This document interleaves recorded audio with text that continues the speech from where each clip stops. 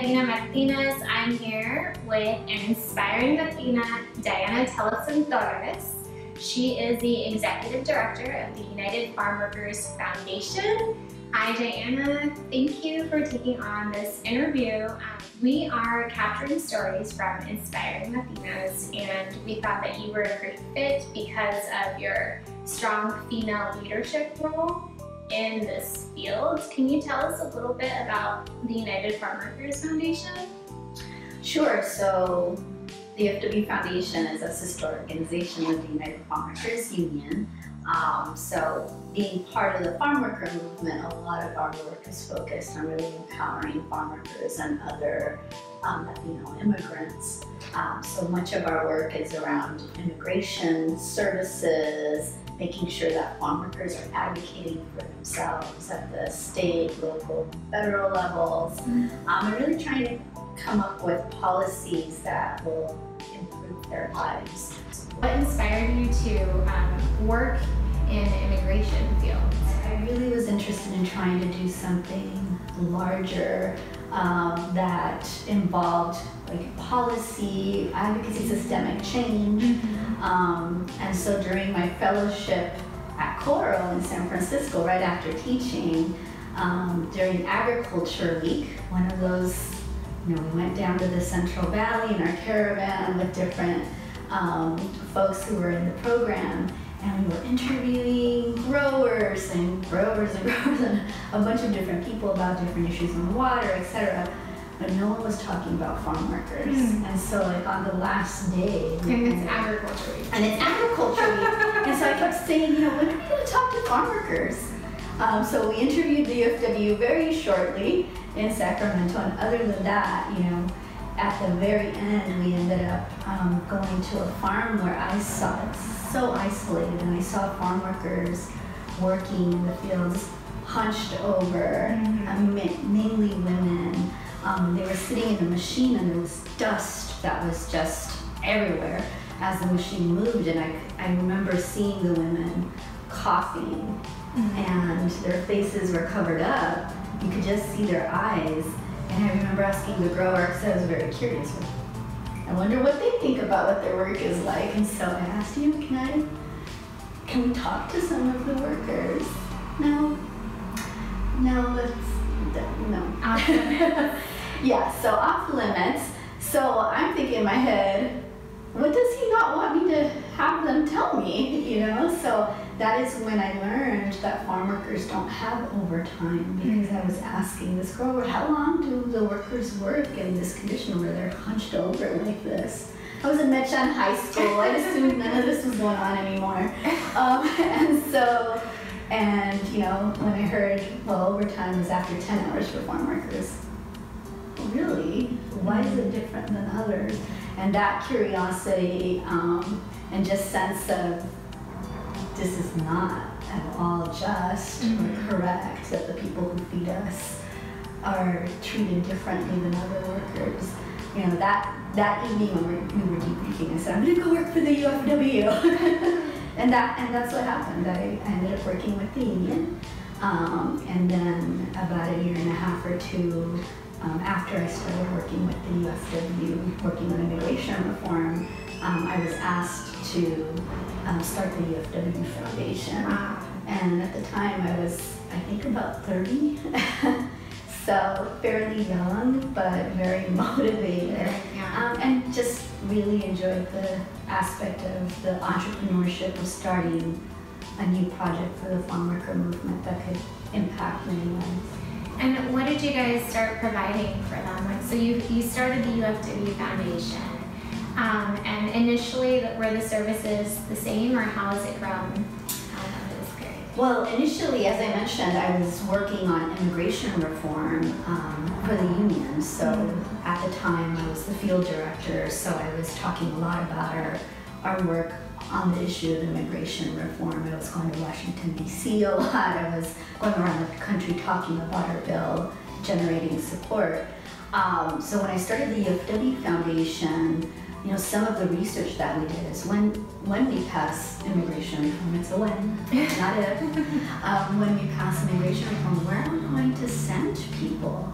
Because in rural areas, there aren't very many individuals who are credible legal service providers or immigration attorneys. Most tend to be in urban areas. It's not that lucrative to work in just affirmative immigration cases with low-income folks. And so we really saw that there was a huge need to be able to address where immigrants can go in rural areas to get the services that they needed for their immigration cases. And knowing that the majority of farm workers are undocumented, it was really important for us to become experts in immigration law and immigration service provision to be able to provide the type of support that was needed. And frankly, it was mainly notarios and other folks who were taking advantage of people that we were hearing about and continue to hear about. And so, for the last, since 2006 when we started the UFW Foundation, we've really worked very closely with other organizations and collaborations to increase the infrastructure, the legal infrastructure that is accessible in the Central Valley and the Central Coast of California. And we've made a lot of progress. We're not the only ones, and we're part of a collaboration of organizations that are now providing that legal service provision. So that was a main goal, and we wanted to make sure that we had that legal infrastructure on the ground. And the other main goal was also to ensure that farm workers, that our constituents were part of the advocacy that was needed to change the system. And part of that is that, farm workers have been excluded from federal laws. They've been excluded from the Fair Labor Standards Act. So over time, they didn't, it's not provided to them. So there are a lot of exclusions from the 1930s that were based on racist ideas that we are combating today, and that is a reality. And so it is still our goal to continue to work on advocacy that changes that systemic, endemic exclusion of farm workers. Right now, where there are these compound abuses that people are experiencing, and I'm sure that makes them feel like they're less powerful and that they don't have as much agency as they might have. And so it looks like the UFW Foundation is really going in there and being a support system, letting people know that there are options for them and working with them to create new avenues too where they don't exist currently. Absolutely. And I think that is the focus is to ensure that farm workers know that they are an essential part of their communities and of this nation and of the world. They are the individuals that are feeding this entire nation. And so the agency that they feel, the fact that we're taking farm workers to Washington, D.C. who have family members who are undocumented or parents who are undocumented and farm workers. The fact that they feel that they're able to communicate what their day-to-day is like, what the life of a farm worker and a farm worker family is like, and convey that they really want to talk about what solutions Congress members can come together on. If we can come together and negotiate a bill with agribusiness, then Congress members who are Republican and Democrat should come together and come up with a solution to, support the solution that we're working on. So I think that this is an exciting time. So having, I was right before Thanksgiving and after Thanksgiving, I spent 2 weeks in Washington, D.C. with farm workers and children of farm workers who also have worked in the fields during the summertime. And so it was really incredible to hear their stories. And be in a room with a Congress member or with their staff and hearing individuals talking about their parents' work and having to wake up at 4 in the morning take care of their siblings because their parents are going off to work and take them to school as children themselves. Yeah. You know, these are compelling stories that have to be heard. The fact that, you know, farm workers were in the gallery watching the vote that happened in the House in December. You know, we were able, during the, you know, all of the craziness of DC in December, we were able to get this House bill passed with Democratic support, progressive Democrats, centrist Democrats, and including 34 Republicans. Wow. So, you know, that's unheard of. So this is something that we know we need to move into the Senate and do everything that we can to make sure that we press the senators and Mitch McConnell and others to, you know, to support the solution.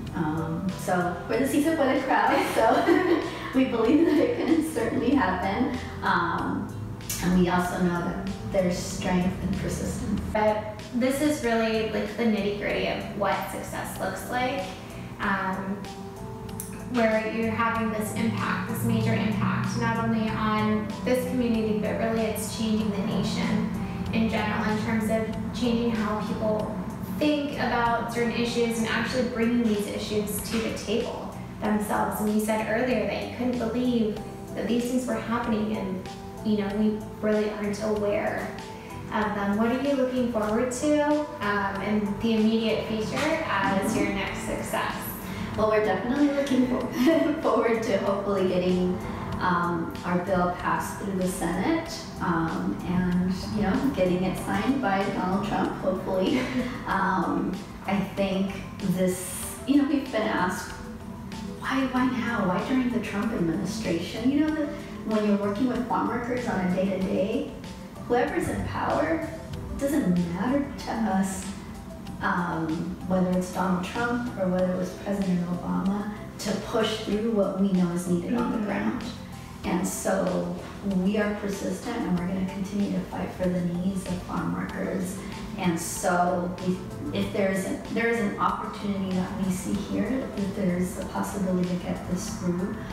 So, you know, having worked on the issue for 15 years, this is something that I would really like to happen in 2020. And then also just making sure that we're doing everything possible to get immigrants on the ground, to get Latinos on the ground excited and motivated about participating in the election, and voter engagement on a nonpartisan basis, since we are a nonpartisan organization, is incredibly important. So the success of increasing the Latino vote is something that I foresee as well. Well, we have 32 million eligible Latinos who can participate in this upcoming election. And I like what you said earlier, it's the CISA Puede crowd, and so CISA Puede, go to the ballot boxes too, and CISA Puede get this bill passed in the Senate. Absolutely, yeah, and everyone's support would be much appreciated. So I think individuals on the ground, consumers who might not even live in rural areas, benefit from the work of farm workers. So any support that folks can provide is so appreciated. You can join us on Facebook and hear about our campaigns, and participate when we ask for support and contacting Congress members or senators, etc. So it's an exciting time, and I think there is, I'm sensing, especially this year, this motivation to be part of change. And that's what we're asking our Latino brothers and sisters to really engage and support. Well, thank you to Anna for sharing all of the great work from the UFW Foundation. Thank you, Karina. Appreciate you interviewing me.